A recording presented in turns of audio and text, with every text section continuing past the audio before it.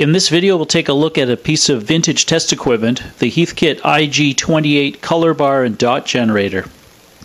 I'll give a little background on what color bar and dot generators are and how they were used for television servicing. We'll cover the specific features of this instrument and look at the front panel controls and inside circuitry. I'll discuss the restoration of this particular unit and say something about the circuit design it used.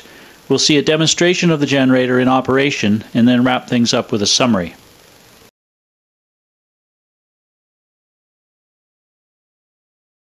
When televisions used cathode ray tubes, CRTs, for display, complex adjustments were needed to properly align the coils and magnets that were used to control the electron beam so that it displayed a proper image on the face of the CRT. Color televisions typically used a CRT with 3 electron guns, one for each of the red, green, and blue colors, and required even more careful alignment. This alignment included what was called purity adjustment, to ensure a uniform brightness and color hue across the screen, as well as convergence adjustments to ensure that the 3 electron beams were properly aligned with a grid of holes called the shadow mask over the full area of the screen. A pattern or dot generator was a common piece of television servicing equipment that produces a known good video signal with test patterns for adjusting the screen alignment of televisions. Common patterns include a series of dots and vertical and/or horizontal lines that aid in adjusting the display. Bar generators produce a series of bars that allow checking, in the case of black and white television, the correct display of different shades of gray, and with color television, to check for the proper reproduction of the different shades of color. Pattern generators and bar generators are sometimes separate instruments, or as in the case of the IG-28, can be features of the same unit. A dot and bar generator may produce a radio frequency or RF output and be connected directly to the antenna terminals of the television under test. Or it may provide a video signal that can be injected into the circuitry of the unit under test. Some generators also provide signals that can be directly connected to signals on pins of the CRT.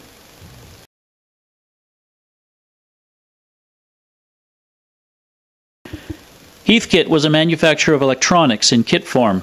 Their product line included amateur radio, test equipment, and various consumer products. By building a piece of electronics, you could save money and gain the satisfaction of having assembled it yourself.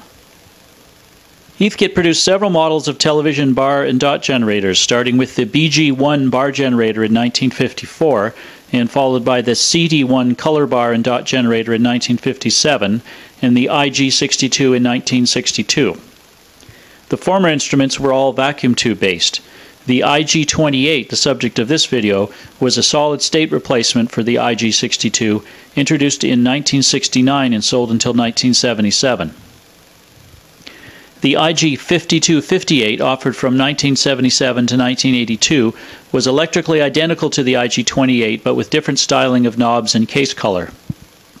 The IO-101 vectorscope also included a similar pattern generator as well as a 3-inch vectorscope display. The last unit offered by Heathkit was the IG-5240, a portable color bar and dot generator made from 1976 to 1985.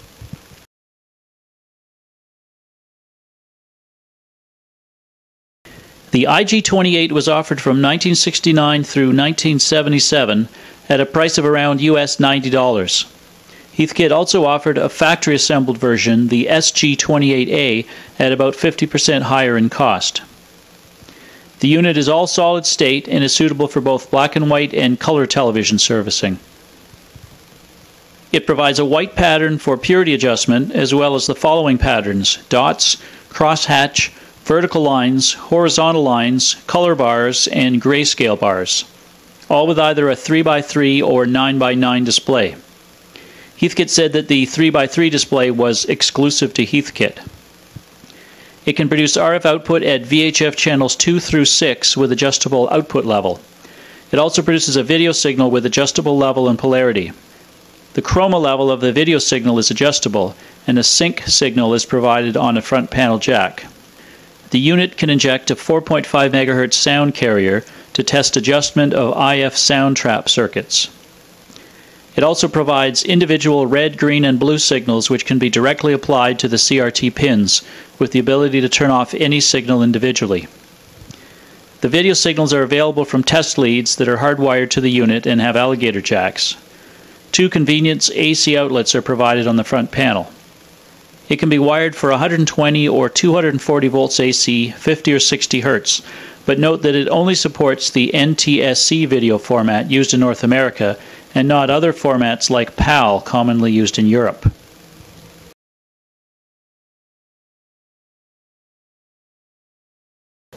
On the rear panel is the AC power cable, a coax cable with test leads for the video signal, and a cable with ground and red, green, and blue signals for connecting to the control grids of a CRT.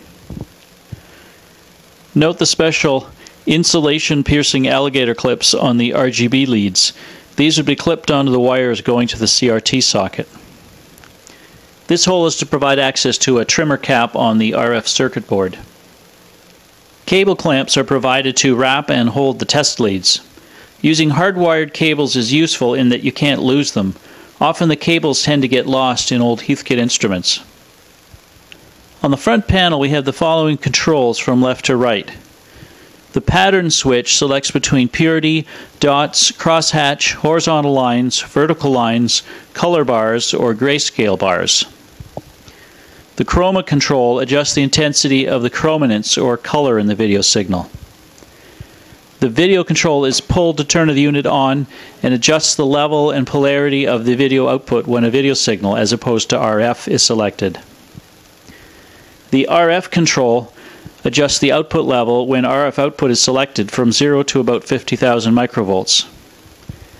The channel control adjusts the frequency of the RF output from VHF channels 2 through 6 and is a vernier dial. At left and right are 2 unswitched convenience power outlets for plugging in other test equipment or a television if desired, up to 500 watts each. The 6 rocker switches from left to right are the display switch, which determines whether the test patterns are a 3x3 or 9x9 display of dots, lines, or bars. As many as 11 vertical and 10 horizontal lines or dots may be shown, depending on whether the television display shows the edges of the screen. Most receivers have what is called overscan and typically will only show 9x9. The 4.5 MHz switch controls whether a 4.5 MHz sound carrier signal is added to the video signal. This is used to test adjustment of a television's IF sound trap circuits. The signal switch selects whether to produce modulated RF or a pure video signal at the output test leads. The red, blue, and green gun controls select whether the corresponding signals are output for each of the test leads for direct connection to the control grids of the CRT or whether they're grounded. Along the bottom we have a neon power lamp and banana jacks for the following signals. A sync output, which can be used for servicing sync circuits without video or sets having separate video and sync demodulators. Ground connections and red, green, and blue control grid signals for viewing chroma signal and demodulator phase adjustments. These are the same signals as appear on the cables coming out of the back of the unit. The unit has stick-on adhesive rubber feet on the bottom. The same style of case was used on a number of Heathkit instruments and matches other Heathkit test equipment of the era.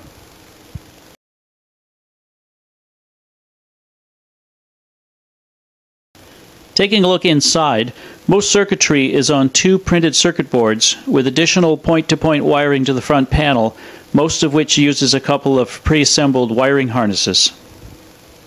The power transformer and fuse are here on the chassis.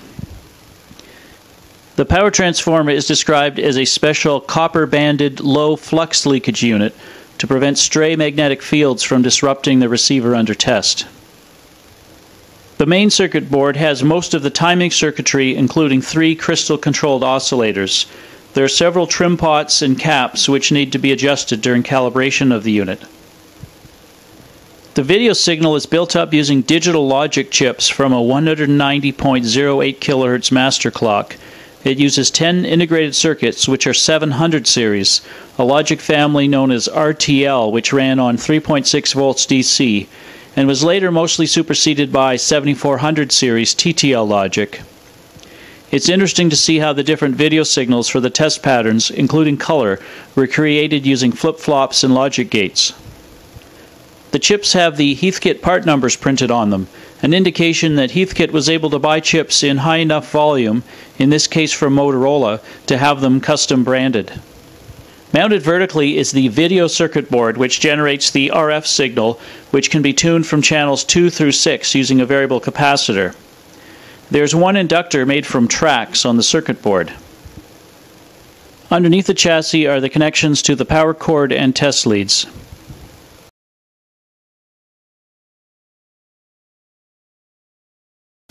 I don't have a color television which uses a CRT, but I do have this Commodore computer monitor which accepts a composite video signal. I've connected the video output to the monitor, and we can see the various test patterns available. A plain white raster, dots, crosshatch, horizontal lines, vertical lines, color bars, and grayscale bars. These are in the 9x9 mode. We can also see them in the 3x3 mode.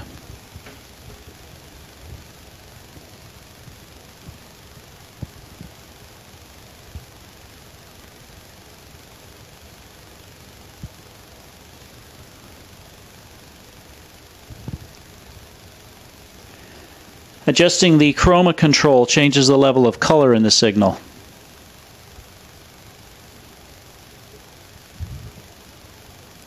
Adjusting the video control, we can change the signal level and polarity.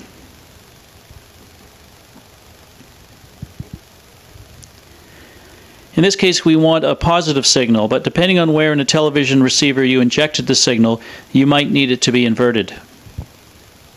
To test the RF input, we can use this 1955 Admiral black and white TV, which I covered in another YouTube video.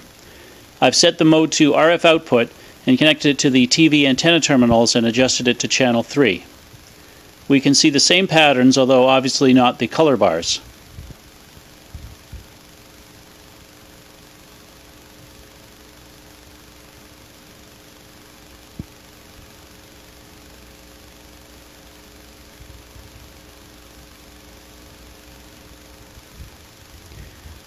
Because I don't have a CRT color TV, I can't demonstrate using the direct connection of the red, green, and blue grid leads to a picture tube.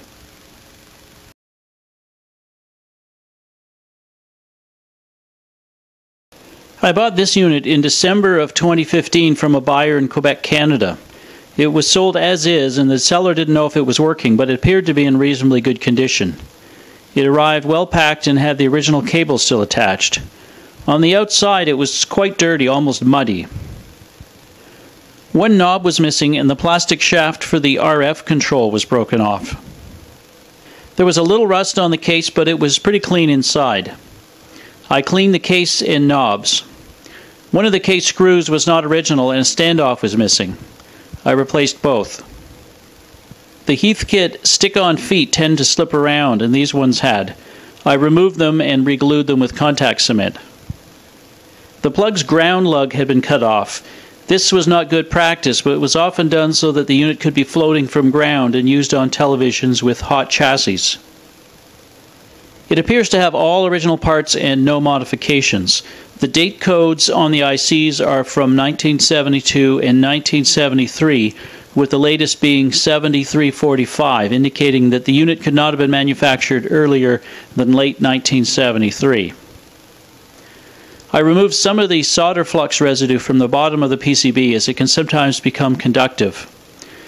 I ordered a replacement for the broken RF potentiometer. I tested it using the Commodore composite monitor and Admiral TV that I used in the demonstration. It seemed to work fine. I was not able to find a full manual on the internet, only a schematic, but I did find a partial IG-28 manual, which is fine since the units are electrically identical. I ran through the adjustment procedure, which involves adjusting some trimmer pots and caps for correct display on a television. I also ran through the checks shown in the manual with an oscilloscope. The manual has extensive coverage on how to use the unit to perform television alignment, including linearity, purity, and static and dynamic convergence, and color demodulator phase adjustment. It also has a section covering the relevant principles of color television, troubleshooting the unit, and the theory of operation.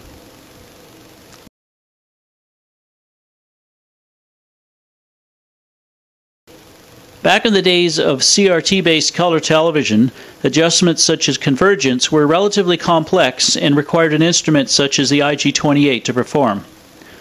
Along with a marker sweep generator, this is one of the specialized instruments needed for color television repair.